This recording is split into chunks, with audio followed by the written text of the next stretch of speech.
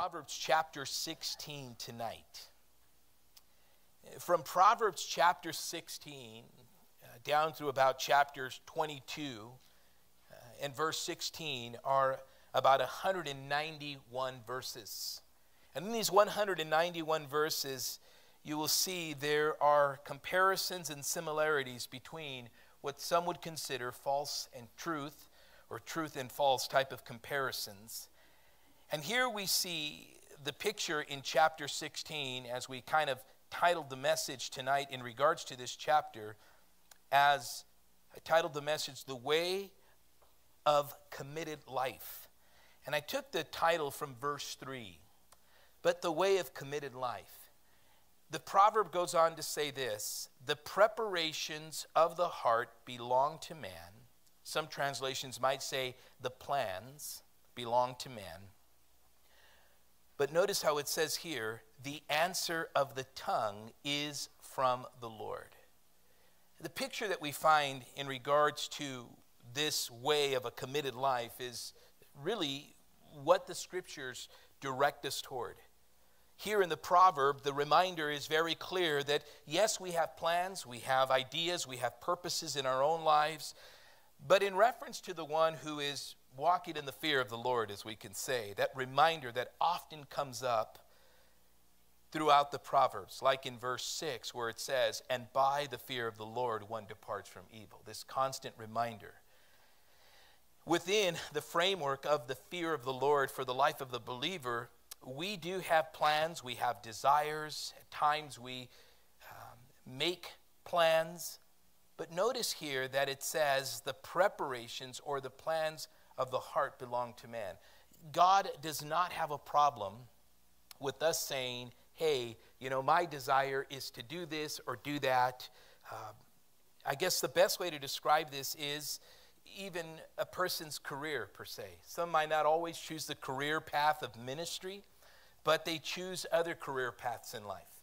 And just because a person becomes a doctor but is not a pastor doesn't mean that they're not doing the will of God. Just because maybe a person might have gone to, school or college or whatever to educate themselves in a certain type of field or career, and they pursue that, and maybe they're not doing full-time ministry per se, does not mean that they're not in the will of God. I remember for about 9 years I worked for a college, and one of the things that one of the professors at the college said was, he says, the reason why I work for this school, and this was a man who studied all of his time in schools of theology and basically pursued that. So his degrees, his doctorate was in theology. But in the school that we were at, it was not a theological school, nor was it a school of Bible study. They had Bible. They did have a certain aspect of that, but it was actually a liberal arts college. It was all general ed courses taught from a biblical worldview. So the school would not prepare you to be a pastor, but it would prepare you to go into the work field or into the workforce. And a lot of the students went in various directions. Some became teachers, some went into nursing, some went into law school, others went into accounting, business administration, and all these various things. And I remember one day speaking to this, this professor who is a dear friend of mine, and he says, you know what, bro? He goes, here's how I see it. Not everybody is going to be the senior pastor of a church, or not every man. And not every person is going to be a missionary. Not every person is going to be a worship leader or a men's group leader or a women's group. So he went down the whole list of ministry, and he says, not everybody can be that. But what we can be is we can be children of God in the world, no matter where we are or what we're doing. And he says, think about it this way. We might not be a school of theology, but we will be a school who teaches from a biblical worldview that these teachers, nurses, lawyers, whatever they go off to do after they graduate from here, we're sending Christians into the world to do these types of jobs, but their hearts are married to Christ. He says, this is actually a ministry in and of itself. So he says, these are plans that people have. And so this is kind of the picture here. The preparations of the heart belong to the Lord. You see, we can plan things, and ultimately man is really under the sovereignty of God. One of the privileges that we have as being created in the image of God, like Genesis 1 says, is the ability to have these plans and make these plans. But it says here, the answer of the tongue is from the Lord. So human responsibility is always subject to the sovereignty of God. And some people say, well, what if I make a bad decision? Anybody ever wonder, what if I make the wrong decision? Here's what I will tell you because of this verse. I've often said this, and people, even here as I've preached throughout the years, people have said, well, I don't know how I take that. But here's what I say. We all have to make decisions. We, most of the time maybe, don't make the right decisions. But even a bad decision, God doesn't cast us aside. He will still work in the midst of that bad decision and ultimately will fulfill his purpose. As a matter of fact, as we read a little bit further, we even see, as you go down a little bit, that even the wicked, that even they themselves, in their day of doom, their day of judgment also brings glory to God. It's an interesting dynamic. So regardless of what decision is made, because God is sovereign and he is who he is, okay? Even in the life of the Christian, the privilege that you and I have is that, yes, there's safety in wisdom. There's safety in trusting the word of God, but we're not always going to make the right decisions. But rest assured that God has a way, because of who he is, he's the Lord, he's God, of working those things out and ultimately even using a bad decision for his honor and for his glory. It's an interesting thing. And this is what I often tell people. Bad decisions are not surprises to God. He knew the bad decision before you even made the bad decision. The preparations of the heart belong to man, but the answer of the tongue is from the Lord. I'm just reminded so much of one's heart and speech, as the Bible says, are so closely related. Remember in Proverbs chapter 4, we see the same dynamic of this in verses 23, Proverbs 24:23. It says, keep your heart with all diligence, for out of it springs the issues of life. Put away from you deceitful mouth, and put perverse lips far from you. Keep your heart with all diligence, for out of it springs the issues of life. So the tongue is from the Lord. And this idea here would remind us that even in the midst of whatever we plan and purpose for the child of God, you know, that is a reminder that the Lord does not allow us to go too far beyond.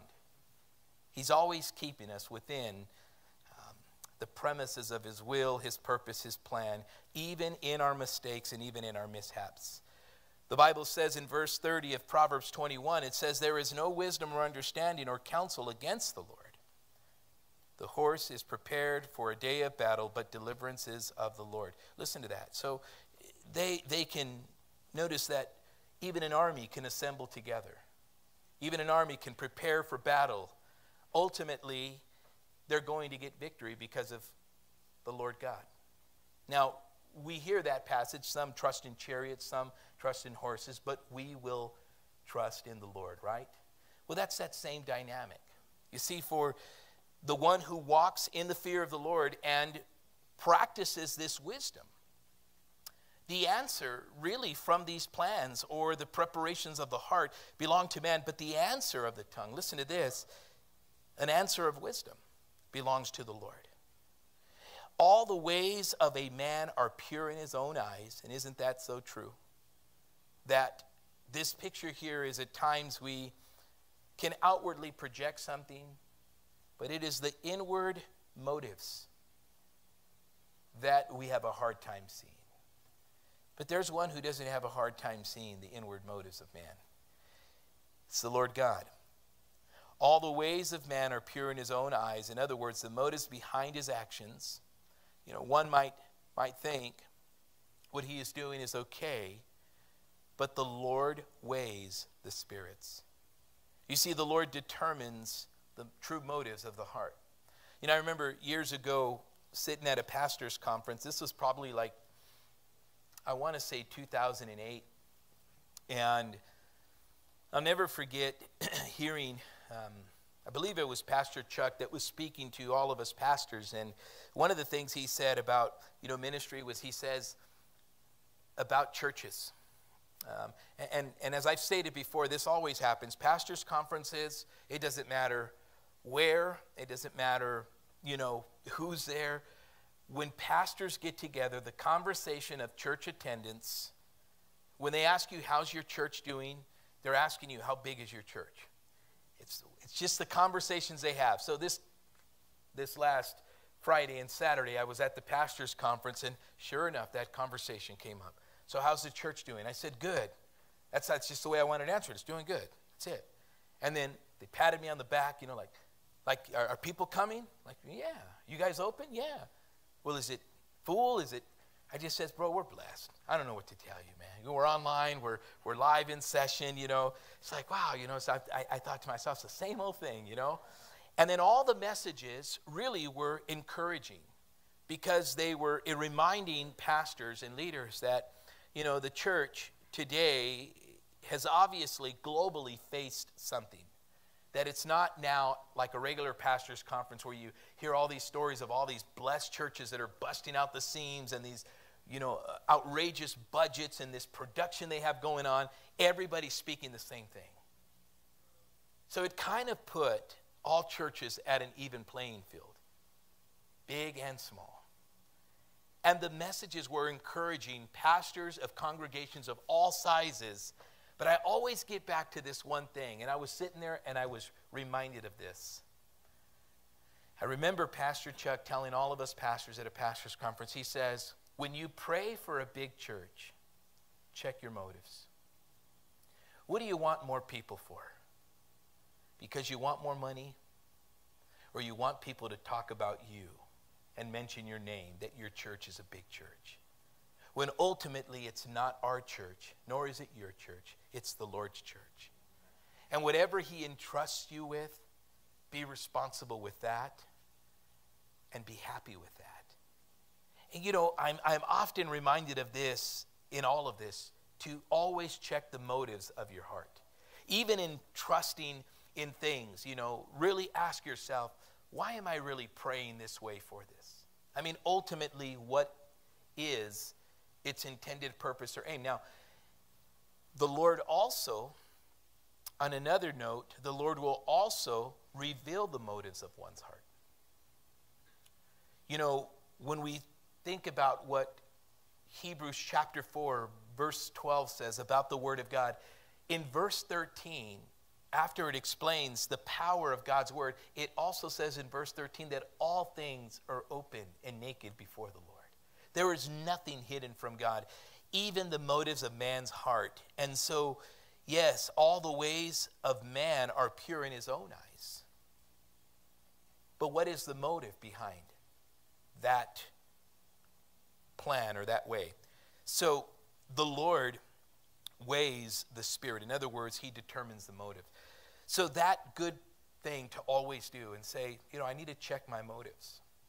Because sometimes we have the tendency to perhaps maybe try to manipulate something, right? Because we want something to go our way. And you might get it.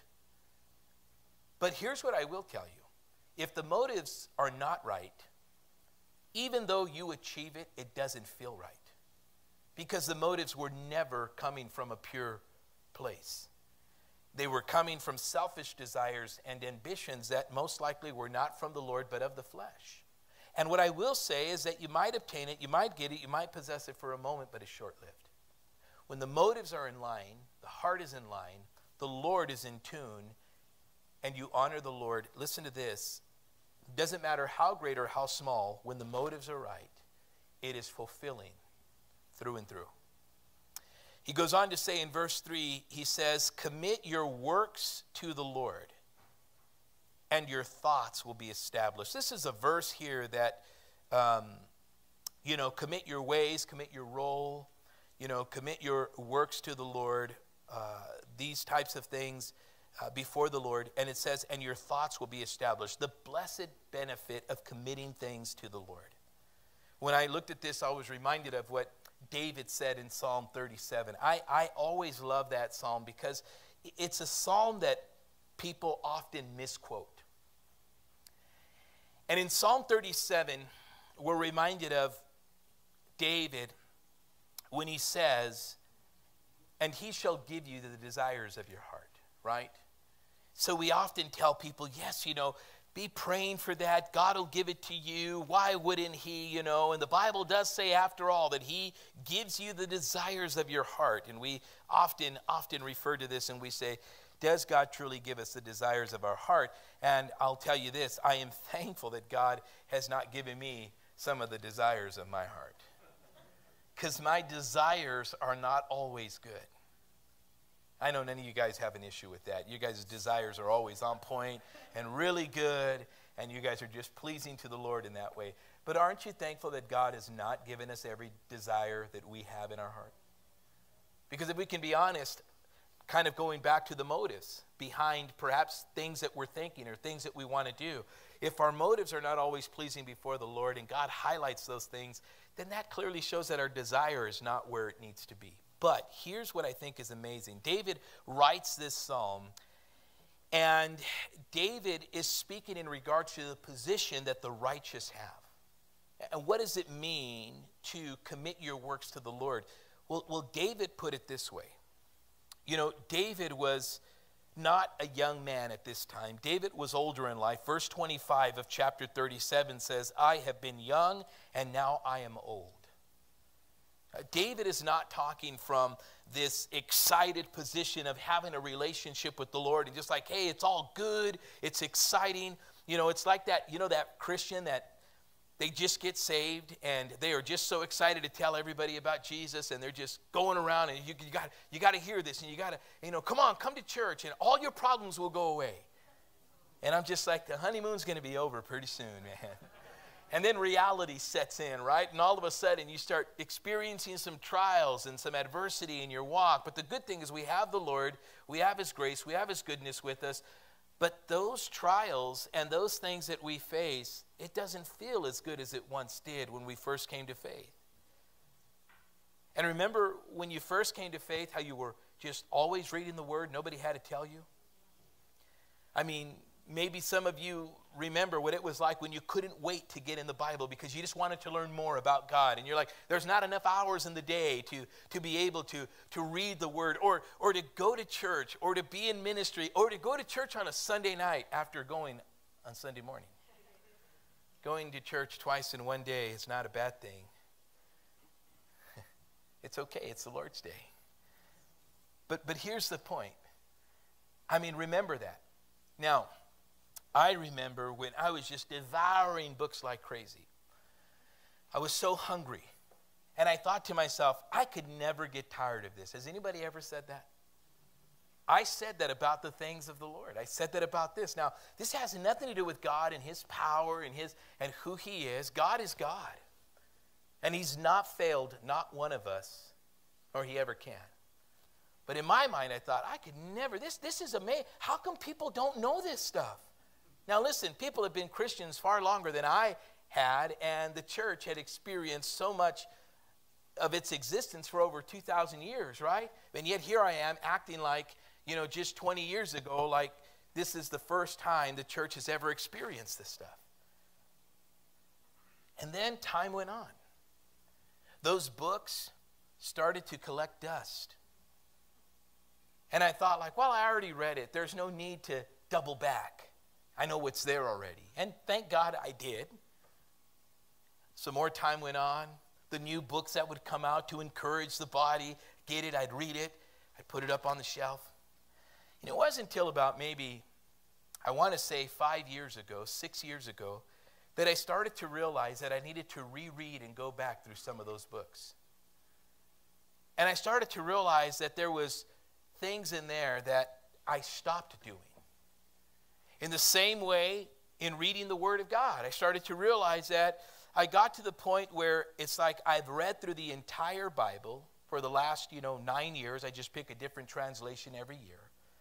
And I read through the entire Word. I prepare sermons for the church here, prepare studies, and, guest speak sermons, wherever the Lord might have me doing ministry or whatever the case might be.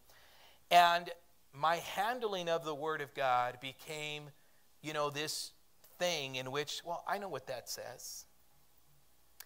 And you can lose that excitement. It has nothing to do with the power of God. It has everything to do with the heart of man.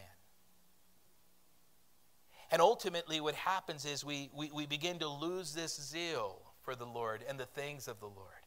And this is why we need to constantly ask the Lord for a renewed sense of His Holy Spirit. That's what you really need. You need a fresh work of the Spirit. And listen, you can't manufacture that. There was a season where I said, I'm just going to read more. I just got to do it. I got to press in, and I'm just going to do it. So I crack open the Word, I'd start reading, and don't get me wrong, I would find more stuff out and everything, but I'm like, there's something missing. And what it was a renewed work of the Holy Spirit in my life. And then I was reminded in the book of Acts where Peter and many of the apostles were constantly renewed by the Holy Spirit. The Holy Spirit didn't just fall in Acts chapter 3. The Holy Spirit came upon them on more than one occasion.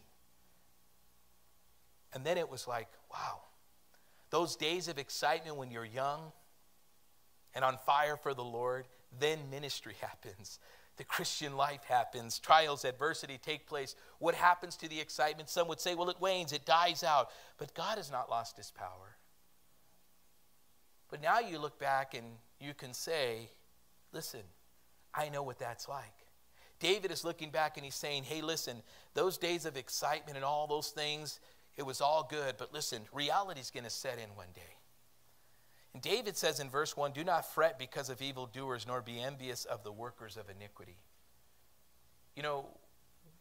When you're young and walking with the Lord, and what does it mean to commit your ways to the Lord? You have no problem with commitments. You want to do everything for Jesus. Those new converts, those are they're the coolest people to be around, but I think every mature leader should disciple them before you just thrust them out there in ministry. They need to be discipled because it's not about the output, it's about longevity. Disciples last a long time. If you just throw them out there and they have not been discipled, they'll burn out before you know it. Because they don't realize that it's not, the quantity, but it's the quality. It's not the amount of time, that we spend, but it's the time that we spend with the Lord. And the focus. Now listen, this is why commitment is so important. Here, the proverb is saying that if you commit your works to the Lord, if you do this, there's benefits that the Lord pays. Commitment is not a short-term thing. It is a long-term thing. Now think about this for a moment here. David says, don't fret. The word fret means to burn up, to glow. He's saying, don't come undone and don't be overworked. Listen to this. Because of evildoers. Nor be envious of the workers of iniquity. Like in other words, man, God, you need to deal with them now. You need to handle this now. I'm out here, doing this for you, living righteously. Lord, just deal with evil now in the world. Listen, God has a purpose. He has a plan. It's all going to be done according to His timing. David says, when you see all this stuff happening, listen, child of God, don't fret. Don't come undone. Don't get overworked. Listen, he says in verse 2, they shall soon be cut down like grass and wither as the green herb. But here's what you can do.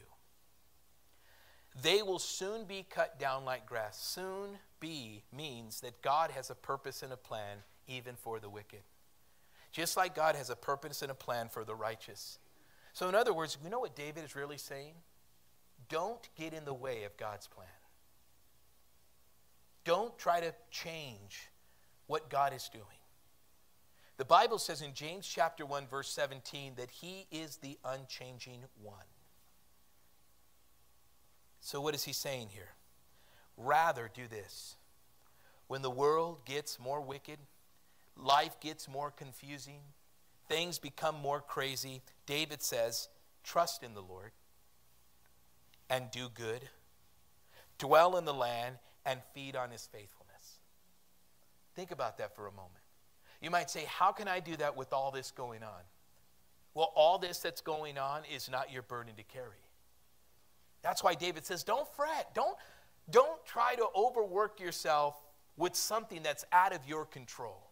But rather trust in the Lord and do good, dwell in the land, feed on his faithfulness. Now this is David, listen to this, talking as an old man, looking back on the span of his life and realizing there were just some things I wasted my time on. When you waste your time on things that are already in God's control, even when the flesh and the world and Satan himself makes you think that God is not in control, you're working against the Lord rather than resting and trusting in him. See, sometimes we think working against God is like coming against certain things. No, even how we respond in life as being his children. As Terry was saying here, that one day we're going to be in his presence and literally be his children in his presence. But we are his children now as well. And we trust in that. Now, it's not to say not to pray for what's going on. Pray. But don't fret. Trust in the Lord. Look at what he says. And then he says this. Here's another thing you can do. Rather than fret, he says, trust in the Lord. The second thing he says to do, delight yourself also. He doesn't say, some people say, delight yourself in the Lord and he'll give you the desires of your heart. They just butcher that verse. That is not true. God does not give you the desires of your heart just like that. It doesn't work that way. It's a misinterpretation of that passage. What he's saying here is trust in the Lord. Delight also. You can trust in the Lord. In a sense, it's kind of like this. You know how they say when we give, don't give grudgingly? In a sense, you're still doing the trusting part by the act of giving. But if you're doing the act, trusting that, this is what God tells you to do, but then you're kind of like, the Bible says don't do it at all. To trust in the Lord means to also delight in that. Meaning that you have put to rest your insecurities, your anxieties, your stresses, and your worries. You find joy and fulfillment, listen to this, and contentment as you delight in the Lord. What brings delight in your life? What is it that is fulfilling and satisfying? This is what David is saying. You trust in the Lord, delight yourself in the Lord also. Listen to this. And then look what it says. And he shall give you the desires of your heart. So listen to this. You might say, okay then, so I'm going to trust in the Lord and delight myself in the Lord, and then he'll give me the desires of my heart. Well, let's stop there. David doesn't stop there. David says, commit. I love this here. The idea here is to roll off onto complete dependence. Commit your way to the Lord. Trust also in him. Listen to this. He's not done. And he shall bring it. What? The desire of your heart to pass. Pay attention to what David says. Rather than fret and come undone, trust in the Lord. Delight yourself also in the Lord. Commit your way to the Lord. So now when you share with someone and you say, God will give you the desires of your heart, stop and say, let me show you what that really means and what that looks like. Because let me explain to you why this is so important. It leads to something. The opposite of fretting or coming undone is resting. Look at what David says. He shall bring forth your righteousness as the light and your justice as the noonday. Rest in the Lord and wait patiently for him. And how do we know this is tied into this? Do not fret. Look at what David says immediately after. Do not fret.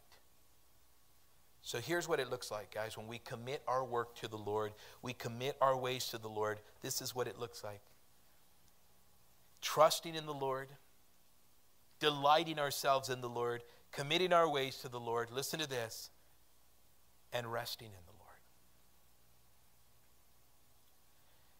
When we do this and we wait patiently for him, this picture here of calm surrender. Remember, the psalmist writes in Psalm 62 about this picture of calm surrender. And I think it's fitting for what we're seeing here. It says, my soul waits silently for God alone, for my expectation is from him. He only is my rock and my salvation. He is my defense. I shall not be moved. Now, it even goes on to say here, in God is my salvation and my glory, the rock of my strength, and my refuge is in God. Trust in him at all times, you people. Notice how it says all times. Pour out your heart before him. God is a refuge for us. Selah. Stop and think and meditate upon that. I think Psalm 37 has some Selah moments in it. And I think that a Selah moment would be right here where David then says, do not fret. Selah. Stop and think about that for a moment. So the benefits of committing your ways to the Lord, or committing your works to the Lord, according to Proverbs 16, look at this, says when you do this, your thoughts will be established. According to Psalm 37, when you do this, God will give you the desires of your heart. And let me help you with that. How many of you guys would like better desires in your heart tonight? Okay, so here's the good thing about this passage here. He's not talking about refurbished desires. He's not talking about your desires getting saved and now they're redeemed. No, he's talking about his desires, that when you and I, as his children, trust in the Lord, we delight ourselves in the Lord, we commit our ways to the Lord, and we rest in the Lord, with doing that, we open ourselves up to receive what the Lord has for us. And that means that in a very powerful and supernatural way, God deposits his desires in our heart. And before you know it, we're so in tune with the Lord that we begin to speak out what God has planted in our heart. And the Bible says God is faithful even when we are faithless, for he cannot deny himself. When you speak that desire out, God responds because it's his word. And isn't that what the psalmist says? Have you just ever thought about that for a moment? You know when the Bible says to meditate upon the word of God? How many of you guys have ever seen the word meditate in the Bible, right? And some of you are just kind of like, we're supposed to meditate as Christians? It's not the meditation that you think, you know, where we're sitting down Indian style, crossing our legs and humming away. And that's not that meditation. The word meditate means to speak the same thing.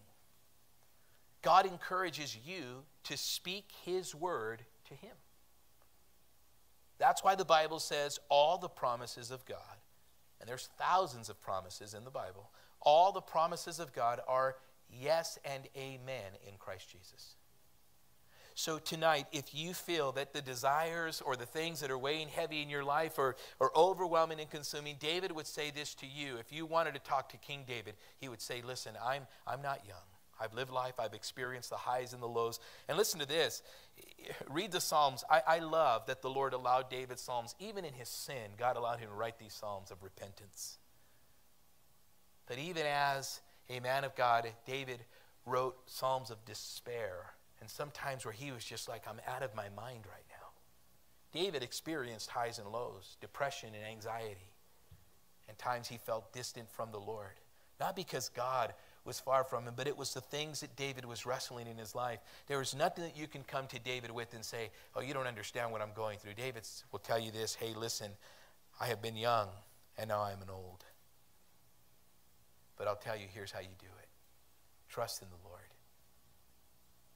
Delight yourself also in him.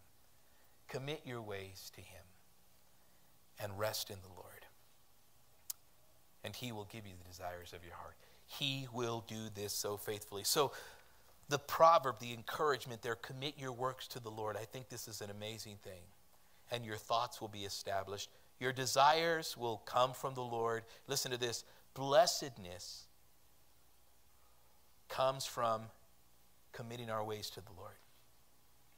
Verse 4 says, the Lord has made all for himself. I love that. The Lord has made all for himself. You know, we often quote this passage of Scripture, but I would say this is probably the best reference to this verse.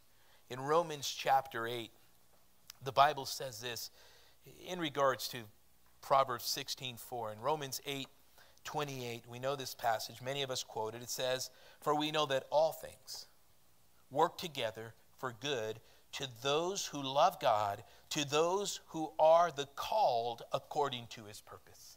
For all things. Now remember, I even said, even when we make these bad decisions, because we are his, God fulfills his purpose some way, somehow. Yeah, you might experience loss and lack, but you're not forsaken. It goes back to that thing for the Christian, that you can choose your sin because it's not news to any of you. Christians sin. But the day is going to come when we're not going to wrestle with this sin nature anymore.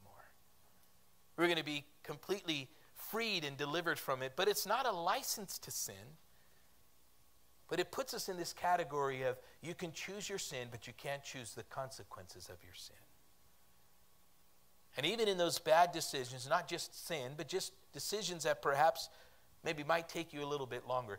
Listen, there are some decisions that you can make that'll only be like an 11-day journey.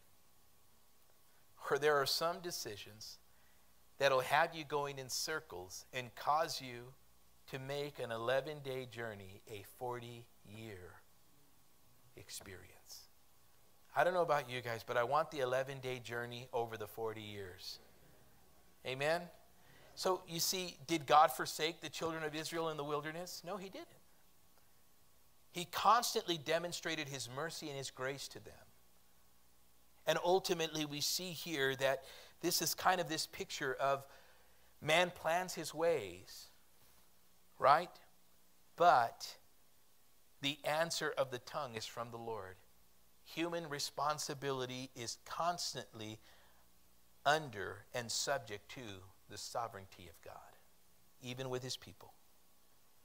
Then it says, yes, even the wicked for the day of doom.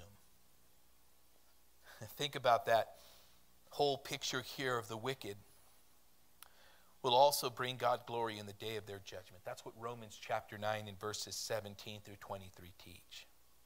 Everyone proud in heart is an abomination to the Lord. Though they join forces, none will go unpunished. You know, people say, you know, we got to get in there and we got to stop this because the more they grow, the stronger they will get. What is the Proverbs saying here? Doesn't matter how big or how many join hands together. Doesn't matter how great or how big it might be. Doesn't matter who comes together for the purpose of whatever wicked and evil things that are taking place. The proverb is saying here, everyone proud in heart is an abomination to the Lord. Though they join forces, none will go unpunished. No matter how great, how long their reign of terror lasts, ultimately, the Lord will deal with all. In mercy and truth, atonement is provided for iniquity. By the fear of the Lord, one departs from evil. I love this picture here that atonement is provided for iniquity. Listen, tonight, we're going to take some time to consider this atonement and what this looks like. But the whole picture here, when it says that in mercy and truth, this is in who God is. This is God's provision. Atonement is provided for iniquity.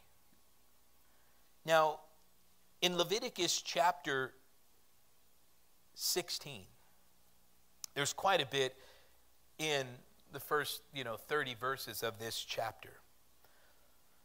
But we see that the Lord instructs the children of Israel on the Day of Atonement that the high priest would sacrifice for the sins of his own household. And then he would perform sacrifices for the nation. The high priest would go and perform for his house and then for the Israelite community. And the high priest would take 2 male goats for a sin offering and a ram for a burnt offering. Then the priest, what he will do is he will bring the animals before the Lord. He will cast lots between the 2 goats.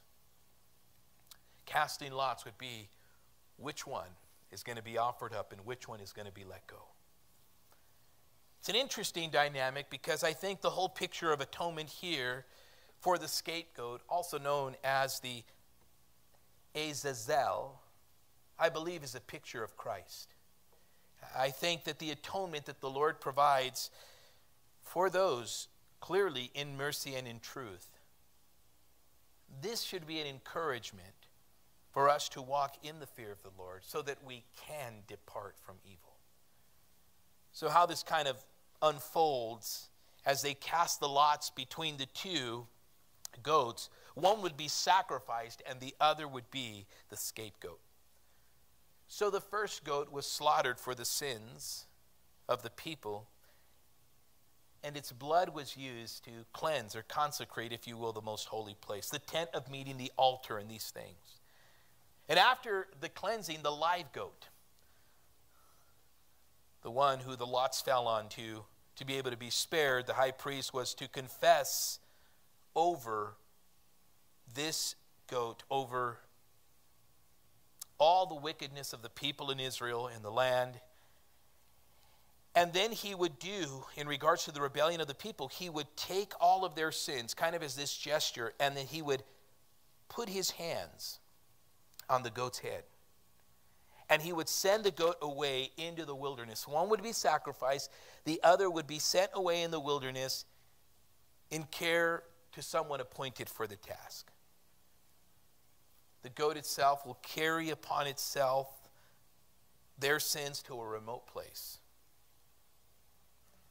And then the man shall release it into the wilderness.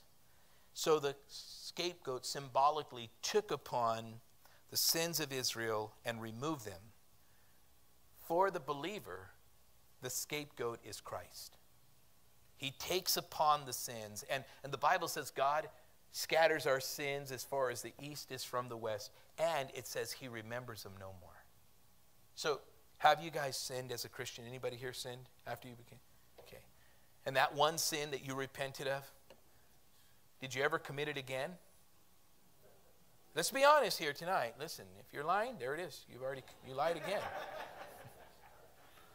But just think about this for a moment. And then we go before the Lord and this is what we say. God, forgive me, I did it again. If you truly repented the first time, the Lord's like, again? What are you talking about? He's not keeping tabs on you. We keep tabs on each other, but God is not. Now, yes, there are things that follow as a result of that, but here's the point. Christ Jesus himself becomes our complete atonement for our sins.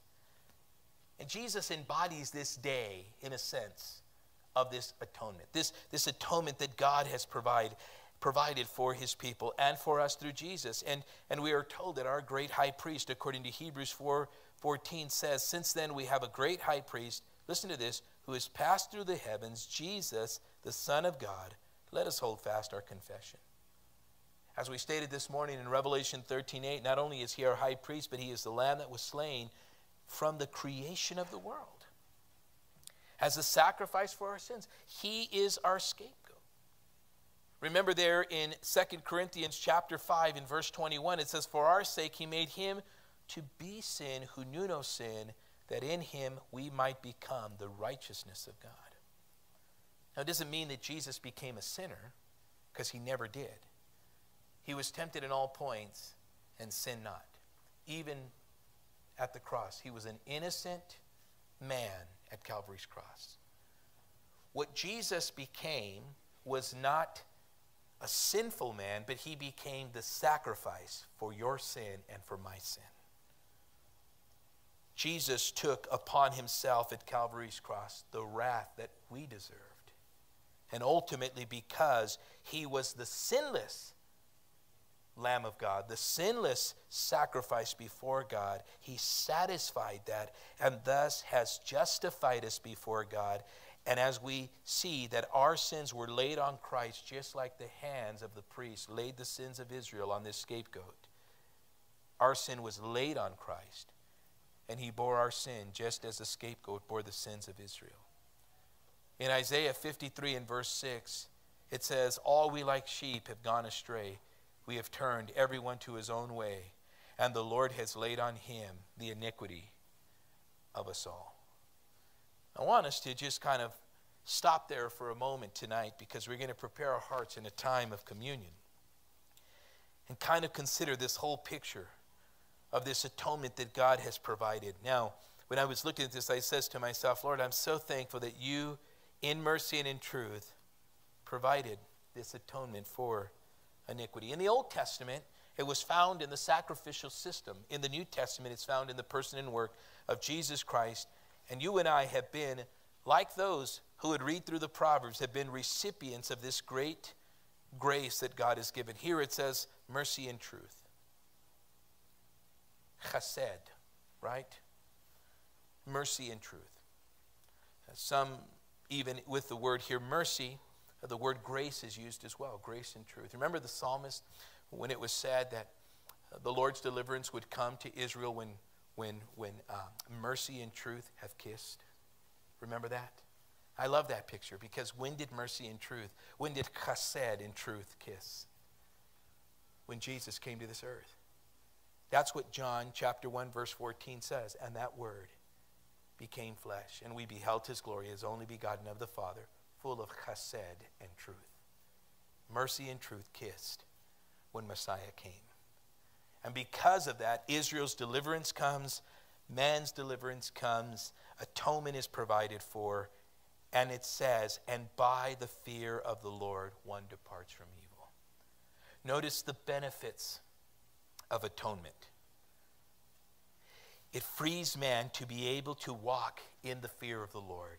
And to walk in the fear of the Lord safeguards one from evil. We depart from it. We have no desire for it. And we can trust in the goodness of the Lord. Amen? Let's bow our hearts and let's pray.